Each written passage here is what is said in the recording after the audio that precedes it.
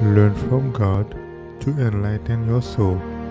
This is your daily devotional reading.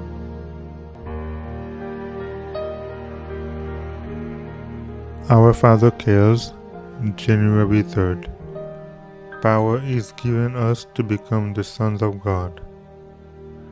But as many as received him, to them gave he power to become the sons of God, even to them that believe on his name. John 1 verse 12.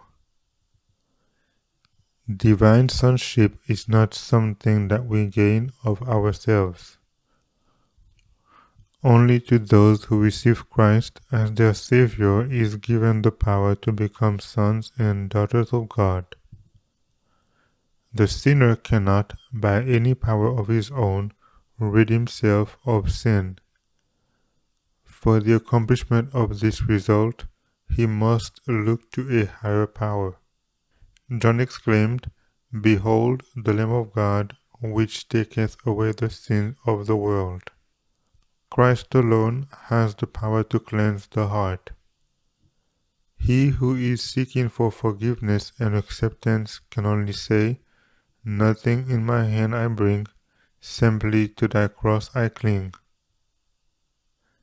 But the promise of sonship is made to all who believe on his name. Everyone who comes to Jesus in faith will receive pardon.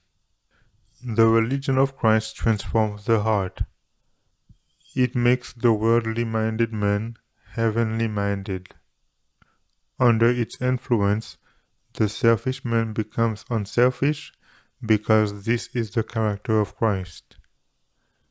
The dishonest, scheming man becomes upright so that it is second nature to him to do to others as he would have others do to him.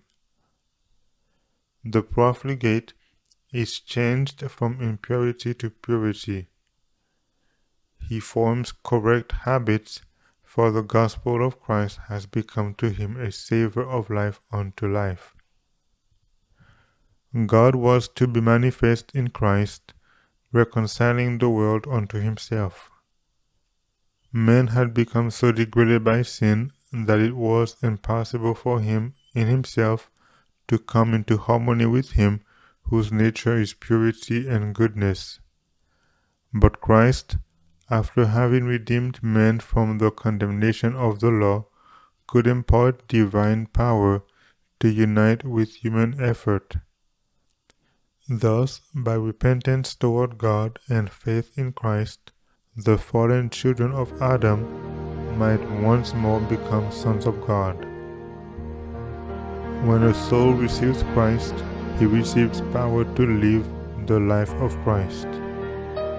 Our Father Cares, January 3rd.